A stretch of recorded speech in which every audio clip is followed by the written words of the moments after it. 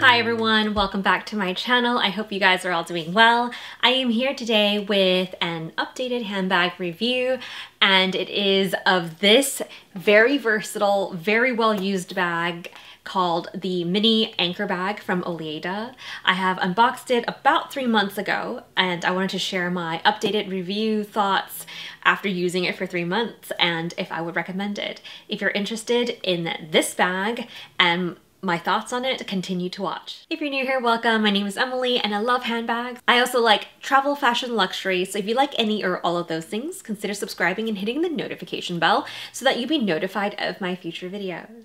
So I had unboxed this bag about 3 months ago, and I generally like to do an updated review of bags that I've unboxed after using it for about 2 to 3 months. The reason's because I think it is helpful to know not just what someone thinks right when they open, unbox, first impressions, but also how it works, lasts, and whether it's actually worth buying. So that's why I do this. I hope you guys do find it helpful. I know a lot of you have given me feedback that that is something you guys enjoy. I will try to do my best to do a comprehensive review. Of course, this is coming from my opinion, so if you have your own opinions after using it, I would love to hear it in the comments below as well. In this video, I will cover general background of this bag, the specs of this bag, such as weight, size, etc., what it can fit, the ways to wear it, the wear and tear of this bag after 3 months of use, pros and cons, and lastly, do I recommend it? I will put timestamps below in the description box so that you can jump around anytime you want to go back to it or revisit it. But otherwise, let's get started. So like I said, this bag is called the Mini Anchor, and it's by the brand Oleada. It is made from calfskin leather. It is pebbled, and it is grabbed from the food industry where most of this material would have been tossed. So the brand is very keen on repurposing waste and being environmentally friendly. This calfskin pebbled leather is top grain, which is a very nice and supple but structured leather. And this Italian leather is stain and water resistant. There is a zippered compartment at the top, and it opens up to a micro suede line interior, which I will show you more of in just a second. There is a back pocket as well, and you'll see that there are some hardware, minimal, and a top handle. The hardware includes the strap clips right here and also at the top of the bag. There are currently 3 colors on the website, including this camel color, which is very nice for a neutral bag, so you can match it with a lot of different outfits. There's also an ash color, which is more of a gray, and then the newest color, which is cloud, it is this creamy white color, which is super pretty. All of them currently retail for $485, which is a steal nowadays for a nice leather bag for under $500. But I also have an additional 15% off with my link that I'll link below. Let's go into the specs of this bag really quick. As you can see, this bag is more long lengthwise, and the length across here is 9.1 inches or 23 centimeters. The depth of the bag is 2.7 inches or 7 centimeters. And the height of this bag is 5.9 inches or 15 centimeters. The weight of this bag, with all the straps and everything but empty, is 1.2 pounds or 510 grams. However, since these straps are completely removable, the weight of the bag without the straps is 0.84 pounds or 380 grams. So it's fairly light, I would say, for a leather bag and for it to be lined. So going inside the bag to show you what I currently have in it, I have a mini iPad, which you can see sits nicely in the back. I also have a pair of sunglasses in a soft case and also a long wallet. This is my Louis Vuitton Emily wallet, but any long wallet you can see will fit nicely right here. If, let's say, you don't care about the long wallet, but you wanted to put a 8-ounce water bottle in there, you can. Let me just kind of slip this here so you can see that. You can then put a card holder in here because it's now smaller so it could fit. And a lippy would also fit nicely in here, no problem. And you still have some space kind of hanging out. So I can also put a Louis Vuitton clay in here, which has my car keys and house keys pretty much full. And that can slip right there. So now you can see that we have my iPad, water bottle, card holder, clay, lippy. And I guess if I wanted to, I can also slip the sunglasses with the soft case on top and then zip it shut. So you can kind of see it's a little bulky, but it will do. And then if you don't like that that's too bulky, you can also take out the iPad. And then now it's much better in terms of like the structure of the bag. You can see that it doesn't poke out anywhere. A lot of people have asked me if this can fit a mini poche accessoire, and let me just show you. It can fit nicely in there. It ultimately depends on what you fit in your mini pochettes. Right now I have a hand lotion and a compact. So here we go. And then here is a hand cream. It's a pretty big size. So if you, I can also put something else in here, like there's more space, but if you fill it full, I think it would get more tight in the bag. But with just what I have, it would fit nicely with the clay, the card holder, and the water bottle, and the lippy. Note that there's also these front slip pockets on this side. So you can put like your card holder there so that it's easier to access without like it getting jumbled, and it still closes very well, like this. And I have the Pixel 8, and that fits nicely into this back pocket right here. So I like to kind of have it sticking out so I can easily grab it. But if you really want it to, you can also kind of wedge it in. It'll be a tight fit, but you can wedge it in so that it's more flush and not sticking out. If there are other items that you would like to see in this bag, let me know and I can try to tell you if it fits, but otherwise this is sort of what I normally have been asked about and what I would bring. So hopefully this is helpful. All right, next up, I want to talk about how you can wear this bag. I've been generally wearing it as a backpack because I am in a backpack kind of phase right now. I've been using this one as well as my Chanel mini quilted O-Case backpack a lot, but this one, like I said, it could be worn multiple ways. So let me just show you right now that it's in the backpack style. It looks like this on me, and I can also show you pictures of me wearing it live so that you can kind of see it better in the wild. Another way that I like to wear it is also carrying it at the top handle. As you can see, it's very nice to be able to just grab and go, but you can also change the strap. So this one, it's detachable by a lobster clasp, and you can put it onto this side. Now, I would probably remove this, but just for the, just because I'm just showing you and saving some time, you can see that it now becomes a shoulder bag like this. So you can wear it kind of just nicely on the shoulder, but you can also wear it crossbody. I think this is a high crossbody, but if you let out the straps a little bit, so let me just do it really quick.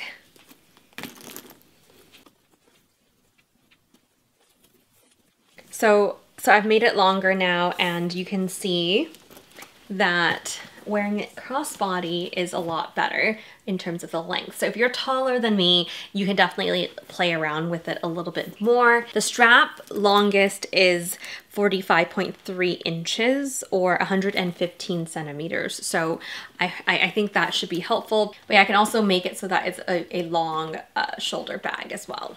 And just to show you live, the strap drop of this to the top handle right here is 17.5 inches. To the top of the bag is 19 inches. So right here is a 19-inch drop.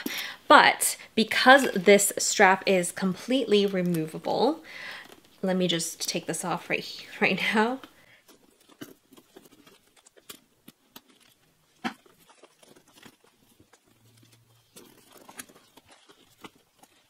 So I've completely removed all leather straps from this bag. You can see that now becomes a very cute clutch. This can either be worn kind of just handheld like this. You can't see me holding it down, but it can be like a very nice clutch so that if you had a nighttime event, it could go from day to night.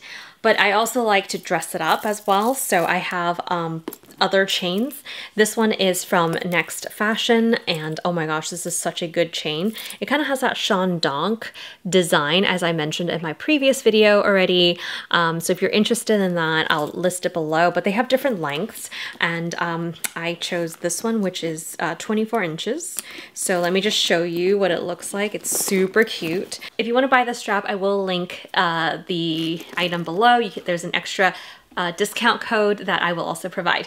Okay, so you can see that right now it looks like this. It's definitely more dressy because of the chain, and yeah, it's so easy just to pop on any chain onto this bag because it is removable. So I really like that, and yeah, it's just very versatile. Like there are, I think, about 5 ways you can wear this, so I definitely like that.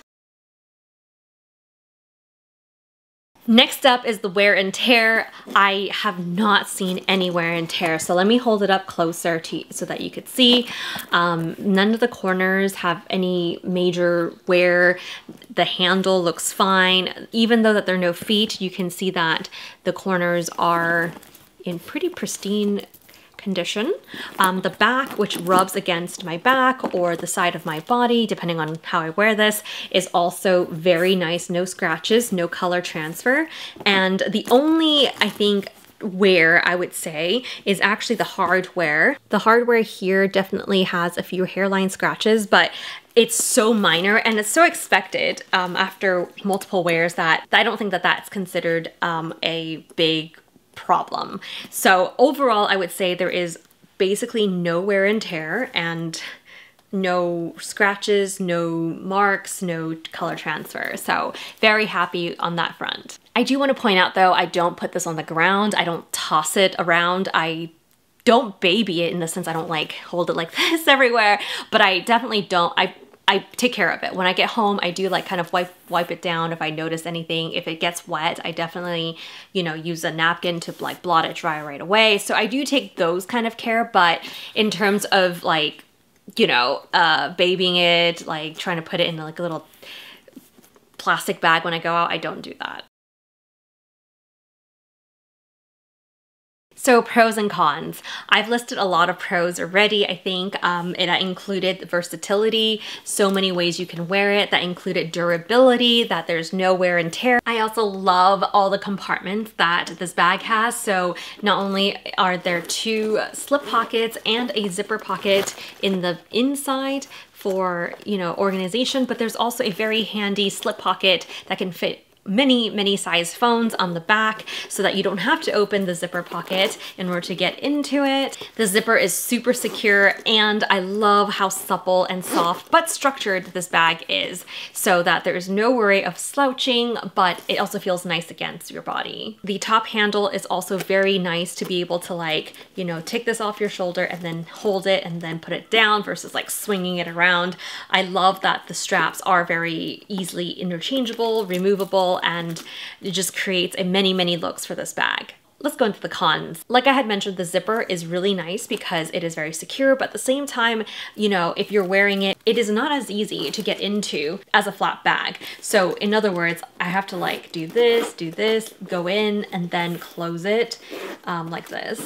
And it's actually pretty nice as a backpack because it's harder for somebody to get into, but it also means it's harder for me to get into. So I haven't noticed too much of an issue, but you know, I just want to point that out, as it's getting into the bag is not as easy as a flat bag, for example, that has like, you know, either magnetic or a twist lock mechanism. The zipper is definitely safe, but it does take a little bit longer to get into. I always also prefer to have feet at the bottom of my bags to protect the leather at the bottom here. However, seeing that there's no wear and tear so far, maybe that's not such a big issue for this particular bag, but I do want to point that out because that is something I look forward to. Another con, I do hope could be fixed is that the straps for the backpack, the shortest I can make it, still falls pretty low on my back. Now, if you are taller than me, I think that is not an issue because I am very short. I'm only 5'1", 155 centimeters. So if you're taller than me, that's not an issue at all.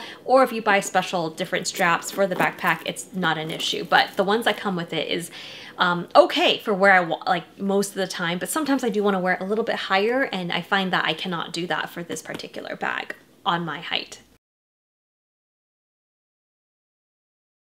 So finally, the last category I wanted to cover is whether I will recommend this bag or not. I think by now you would already know that I am a pretty big fan of it. So I would say if this bag holds the amount of things that you would want to carry, so that would be like a mini iPad, a little water bottle, if you wanted a key pouch, a small wallet, or you can remove some of those things and put a long wallet. I would say it's actually really good sized bag. If you are somebody who likes to hold a lot of things, you know, a big agenda or a laptop, obviously this bag is not for you. Also, if you are somebody who likes versatility, so being able to bring one bag or buy one bag in your collection and be able to wear it as a backpack, crossbody, shoulder bag, interchange it with different straps that you have bought elsewhere or from another bag, this is an awesome bag for you. If you don't really care, you just want a tote that you can easily throw things into, again, that's probably not for you. And lastly, the Italian leather that they source is not only very nice top grain leather, but it's from the food industry that would have been tossed. I really think that that is good for the environment, and it's better than, like, you know, wasting additional materials to make this. So I do really like that, and all coming in at under $500 nowadays. It's a very, very good price. And of course, like I had mentioned, I have a link below that you can use. I'll list it in the information in the description box below, but you can get an additional 15% off that price. And yeah, I would love to hear if you had used the link or code that I provided. I would love to hear if it helped you. I'm trying to get a discount so that you guys can benefit from it, save a little bit of money, but I would also like to hear the feedback if you have used it. I think that covers everything I want to talk about this mini anchor bag. I do also have another bag from Oleada that I will review at a later time. I thought I'd do it 2 videos because otherwise it'll be very long. But if you had any additional questions that I did not cover in this video, leave it in the comments below and I'll try to get back to you as soon as I can. If you do own this bag already, I know a few of you have purchased it last year when I first unboxed it. Would love to hear your thoughts on it as well. I hope you guys enjoyed this video. Give it a thumbs up if you did. Subscribe for more videos in the future, and I'll see you guys in my next one. Bye!